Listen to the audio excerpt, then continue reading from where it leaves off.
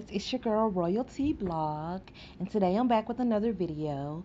On this particular video, I want to speak about R. Kelly and the federal investigation where they uncovered 20 underage sex tapes from his staff and also from his place of residence. I also want to speak about the whole Lil Kim and Nicki Minaj situation, which we do know that this situation between the beef between these two has been going on for a very long time, what ever since Nicki Minaj came out practically. But first I want to talk about R. Kelly. So you guys do know that over 20 underage sex tapes was exposed to the Fed. So R. Kelly is behind bars thanks to his inner large part to his own inner circle, enablers and ex-employees who handed the feds videos of R. Kelly having sex with underage girls, according to the attorney for multiple alleged victims. Gerald Griggs, who represents Jocelyn Savage's family, among others, tell TMZ the federal investigation run by the Northern District of Illinois uncovered over 20 videos of Kelly engaged with minors.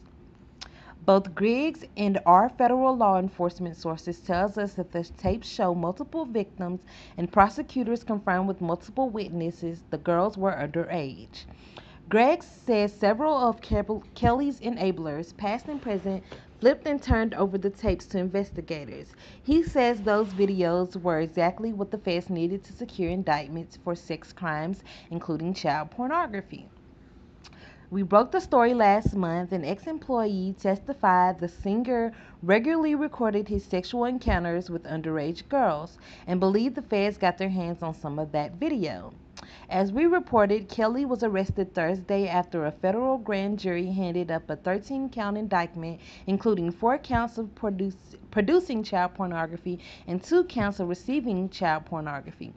Of course, he's facing another 5-count federal indictment out of the Eastern District of New York, which includes racketeering and 4 violations of the Mann Act. Prosecutors in Brooklyn wants to keep Kelly locked up until his trial. Meanwhile, Jocelyn's parents say they're desperately trying to get in touch with her and get her help and won't feel any vindication over Kelly's arrest until they do. We've reached out to Kelly's team, no word back so far. The U.S. Attorney's Office for Northern Illinois had no comment. So we all know that there has been much talk and much speculation and some facts that has came out about R. Kelly in the past, also now in the present. This story isn't crazy to me because I have been doing stories on R. Kelly since I first started my YouTube page. And even before I started my YouTube page, I was definitely keeping up with the whole R. Kelly thing, especially like when Unwind with Tasha K put out videos about R. Kelly, and then also another lady on YouTube. I can't think of her name right now. It'll come to me. Um, what is her name? Um, Anyways, the name will come to me and I'll just leave the name in the comments below. She actually does a lot of conscious videos, a lot of videos exposing Hollywood and the cults in Hollywood. But here's my thing with R. Kelly. A lot of people went back and said that, oh, R. Kelly is the way he is because his sister raped him and then he turned around and carried that mentality with him for the rest of his life. Well, if R. Kelly carried that mentality with him, why hasn't anyone spoke out about his daughters? I mean, as we see on Love and Growing Up Hip Hop Atlanta, we see that Drea Kelly is now on that show along with their oldest daughter. I can't think of her name right now, but if you guys just Google it, you guys will find out what you need to know about R. Kelly's oldest daughter.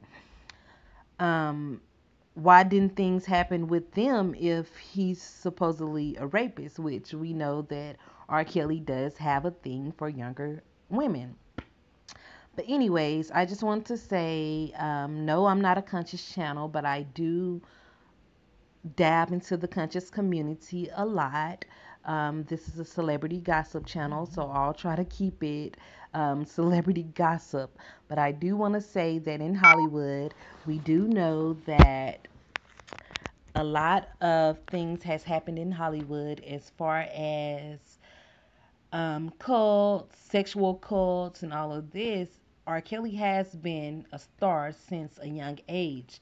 Is it possible that because he was raped by his sister, it was easy for him to get into that Hollywood cult sexual lifestyle? Because we know that anyone in Hollywood does have to go through some type of initiation, whether it's man on man, woman on woman, or man on child or woman on child. And if you guys do research on this, you will see that a lot of celebrities has not blatantly said that they slept with a child or the same sex, but they have said things that will make you decipher what they're really saying, like Lady Gaga, Madonna, um, Rihanna, and the list goes on. But I do want to say that this R. Kelly situation is long overdue. I just want to say, why is his staff just now coming out handing these videos over? These people should have been handed these videos over, and I feel like the feds should not give them a pass because they handed the videos over on R. Kelly. I feel like they should be indicted too, because you guys have been working with R. Kelly for many years. You guys have known what R. Kelly has been doing, even with the Aaliyah situation. And with the whole Aaliyah situation, Aaliyah's parents and her uncle, and also Aaliyah isn't innocent in the whole situation. Like R. Kelly said, Aaliyah lied about her age, and Aaliyah was very mature for her age back then. So I can see how it's possible that he really didn't want to know her age, or really didn't care to investigate on her age, because her uncle was her mentor, and her uncle said, "Hey, Aaliyah's this age. You can pursue her." Then what do you think R. Kelly is going to do? Because you guys know R. Kelly isn't the brightest bulb in the room. But no, I'm not defending R. Kelly in everything that he has done. I'm just simply stating my opinion, as you guys can also state your opinion too down in the comments below. But R. Kelly in this situation is just too much. And it's like, are they trying to Bill Cosby him? Which we know that Bill Cosby isn't innocent. Anytime a lot of these black men get money, they feel like they're invincible and they can just do whatever. And then they get older and find out, oh, I can't do whatever. Everything that I did is now coming back on me.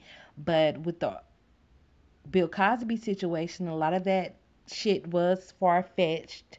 And maybe with the R. Kelly trial, a lot of the shit is far fetched as well, because a lot of these parents knew who R. Kelly was. These parents know that R. Kelly is a certain age. Some of these parents are younger than R. Kelly. So why in the hell did you not stop your kids from pursuing R. Kelly? And then people want to say, oh, it's kids. You can't just stop your kids from doing this and that. Well, yes, the hell you can. My parents didn't let me date until I was 18 years old. Sure, I did a lot of things behind their back, but I knew not to, do certain things to where my parents would look at me in a different light. But with this situation, these parents knew exactly what they were getting themselves into. They knew R. Kelly was a fucking freak. They knew R. Kelly was wasn't a great man. They knew R. Kelly was a sex addict, as you can tell in all of his music. All he talks about is sex. There are a few songs that R. Kelly made that isn't talking about sex, but majority of his catalog is talking about sex. And so I just want to take you guys over to where this story is about Jocelyn Savage and Azriel Clary, how they were kicked out of the Trump Towers right after R. Kelly was apprehended by the FBI. So this article is talking about R. Kelly, Jocelyn Savage, and Azriel Clary. Basically, R. Kelly was arrested by Homeland Security investigation agencies for charges related to sex trafficking in Chicago.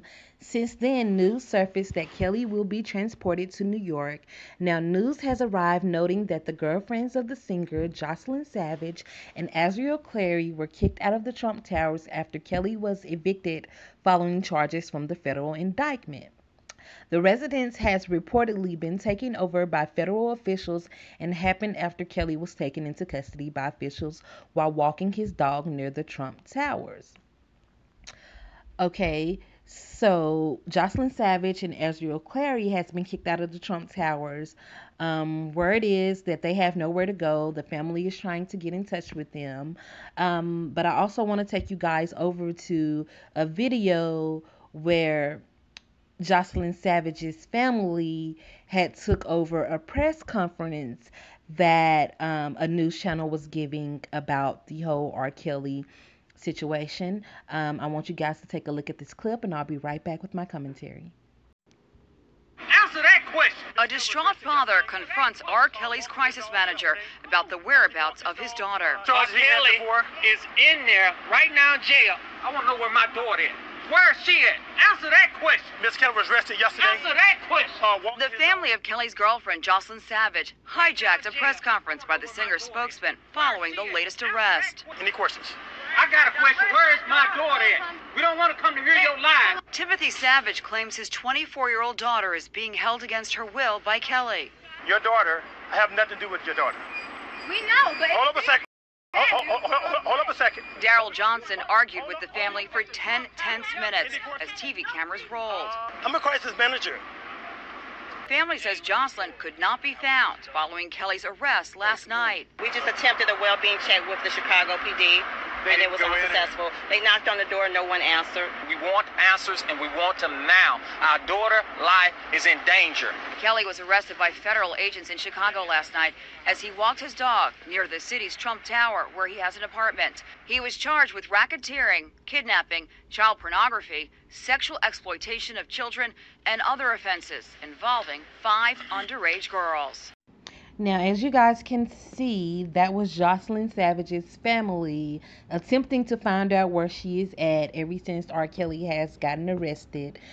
But in my opinion, I believe that maybe it is a little brainwashing. Also, it's these women's choices, or if they're going to stay with R. Kelly, or if they're going to put, you know, the trauma and the scaredness behind them and just come out and get help. But you guys know, some women who have been battered and abused, it takes them a very long time to tell their story and to come out and get help. The thing I like about Jocelyn Savage's family is, ever since the beginning, they haven't gave up on trying to get their daughter back, no matter how old the girl is now. No matter what the situation was whenever they pimped their daughter out to R. Kelly. What I haven't seen is a lot of Azriel Clary's family coming to the rescue and seeing about her.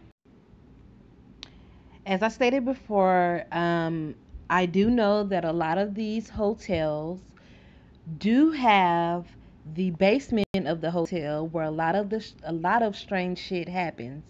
As you guys seen in the Chicago case with Kanika Jenkins, where they were on the basement floor and a lot of weird ass shit was happening, just like in the Trump Towers and all the other expensive hotels. They do have a lot of weird cult things happening in the basement and on the very top floor of these hotels. So maybe they're just using R. Kelly as a cover up for all the other things that people know about that happens in the hotels. Because if R. Kelly is a broke man, how in the hell is he paying for stay at the Trump Towers? Like, it doesn't make sense. If this man is broke, how the hell is he paying for Trump Towers? Everybody knows that Trump Towers, a night stay at the Trump Towers is very fucking expensive. So for him to still be living at the Trump Towers, there's something fishy going on. But you guys can probably find other YouTubers who do the whole YouTube thing where they break down the Hollywood scene. I do have someone that I do listen to. I can't think of her name right now because I listen to a lot of YouTubers. But I will leave her name down in the comment. You guys can go check her page out. But yeah, that's all I basically have on the whole R. Kelly situation. Now we're gonna move on to the Little Kim and Nicki Minaj situation. I wasn't gonna speak on the situation at first, but I just keep seeing little stuff that just makes me want to put my opinion out there, like everybody else is stating their opinion on the whole Little Kim and Nicki Minaj thing. Okay. So lots of people want to basically say that the Little Kim and Nicki Minaj feud started whenever Nicki Minaj did her Sucker Free mixtape with Lil Wayne, and she put out the sexy picture, similar to Little Kim's, but that's not the case. The beef basically first started whenever Nicki Minaj stepped on the scene with Young Money, and the way that she presented herself, like as far as her lyrics, Birdman and the crew felt like her lyrics and everything were good lyrics. She just needed an extra which like most of the rappers and singers that come out, you always get a team together and they help put you out and make you look good, make you appeal to different cultures and different races, just like what they're trying to do with Megan Thee Stallion now, just like they did with Cardi B. As you guys can see, Nicki Minaj's style did definitely change up. At first, she definitely was Little Kim, but she stated many times that Foxy Brown, Little Kim, um, MC Light, other female rappers, Queen Latifah, other female rappers that she really did love, love, love. And so basically, Little Kim was supposed to sign with Cash Money, but she recorded a track, and so she recorded the track with Cash Money, and so they took the track and gave it to Nicki Minaj, and Little Kim then felt like, oh, you guys are trying to play me. I'm supposed to come over to Cash Money, start a new deal with you guys, get my career back up and running, but you guys want to take what I'm making for myself and give it to Nicki Minaj. So according to this article, the first time that Lil Kim and Nicki Minaj met, they really didn't see an eye on things.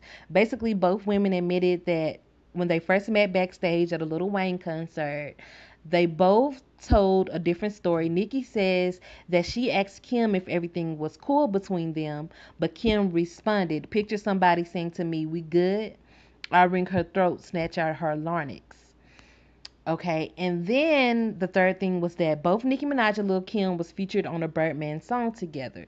This is not what I was just talking about. Lil Kim actually did a song, and they tried to take the song and give it to Nicki Minaj, and then after that, they were both on a Birdman song together. Little Kim claimed that when she agreed to feature on the track, she had no idea that Nicki would be on it too. In spite of that, Kim said she was cool with it, later claiming it would be good for women. She did, however, take the opportunity to spit the lyric, never be another me, what you out your mind. So for Little Kim to say that Nicki Minaj hasn't paid any homage to her, hasn't given her any respect. I mean, if someone does a track with you and you say something like there will never be another me, what you out your mind, technically you're the first one throwing shots. But let's move on. Ray J takes shots at Nicki Minaj at Little Kim's concert. So in 2010, Ray J spoke about the trouble that had been brewing while he stood next to Lil Kim on stage. He said, I'm seeing a lot of Lil Kim imposters. I'm not saying no names, but you know who. Although she didn't state the name, it was obvious the pair were talking about Nicki Minaj when Lil Kim said, we love her. We just want her to pay homage. If you don't pay homage, then fuck you. So I just want to take you guys back to a clip of Nicki Minaj definitely paying homage to Little Kim in the beginning. I want you guys to check out this clip, and I'll be right back with my commentary. Like some unspoken tension between she and I didn't want it to be like that. I recently spoke to Kim for the first time, and I just, because I feel like there was some tension, like some unspoken tension between she and I Okay, so after Little Kim and Ray J said Nicki Minaj didn't pay homage, um, then Drake then did a show with Nicki Minaj and said, I don't give a fuck what Lil Kim or anybody else is talking about. You the baddest chick to ever do the shit. Then the next thing that happened was Nicki Minaj was getting hot in the game because you know she did the 5 star chick with Yo Gotti, and people just wanted her on their songs. I mean, Nicki Minaj was everywhere. She did a song with Diddy called "Hello Good Morning," and in the song she was like, "Did I kill a queen?" And then that's when fans was like, "Oh, is she talking about Queen B, Little Kim?" And so you guys know how the fans do hype up the beef, similar to hyping up the beef with Cardi B and Nicki Minaj. And then Little Kim did a interview talking to This Is 50. Lil Kim said that Nicki had been taking subliminal shots at her and other female rappers. The beef continued when Kim rapped at a Queen's concert that same month and said, I'll kill that bitch with my old shit. This shit come and go. And then Nicki Minaj later did a Hot 96 interview later that month and then called Little Kim a sore loser. Nicki directly addressed Kim saying, put your music out and when I see your name on Billboard, that's when I'll respond to you, Nicki said. You're going to go down in history now as a sore loser as opposed to going down in history as the queen. Don't play with me. And then Lil Kim decided to drop her Black Friday mixtape. Um, in one of the raps, she said, this hood shit, you and Drake ain't built for it. And she also dubbed Nicki a Lil Kim wannabe and a clone. Then Nicki also had something to say about Lil Kim's mixtape. Um, Lil Kim ended up tweeting that she had only sold 113,000 mixtapes on PayPal on the first day of Black Friday's release. And Nicki basically said, ha ha ha, lifeless, leaves on stretcher, can't go on. And then she also tweeted, the devil is a liar. And then Nicki Minaj goes in on Little Kim releasing a diss track called Tragedy. Um, Nicki dropped the lyrics basically saying it must hurt to sell your album off of PayPal, especially when you're in the game 15 to 20. You was hot when Shaq teamed up with Penny Man. You was magic. I mean, look at you now, ho. You just tragic. You a tragedy, you a parody. Last name Ann, first name Raggedy. And then this was the end of it until 2010 where Little Kim did a Power 105 interview and she basically said that she would never be able to make amends with Nicki Minaj. And then last year in 2013, Nicki Minaj also did another Hot 97 interview when she stated, I don't have beef with anybody. Let me just say that life is too short. Nothing is ever that serious. And then Nicki Minaj jumped on a Flawless remix with Beyonce, and she called herself the rap queen. And then Little Kim heard about her calling herself the rap queen, and then Little Kim got offended. And then she replaced Nicki's face on the artwork with her own and added, am I tripping or did this hoe just say my name? Queen of rap, fuck out of here. Queen's back, fuck out of here. Time to get this rap bitch up out of here.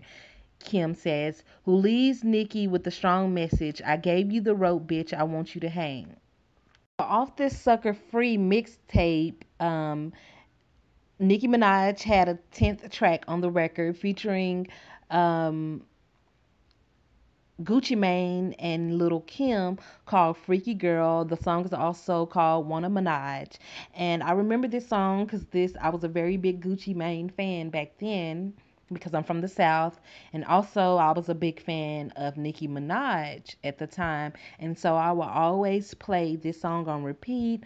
And in the beginning, Nicki Minaj said, how you gonna do a Freaky Girl song and not include Nicki Minaj? I mean, come on now, you know my fucking name, let's get it.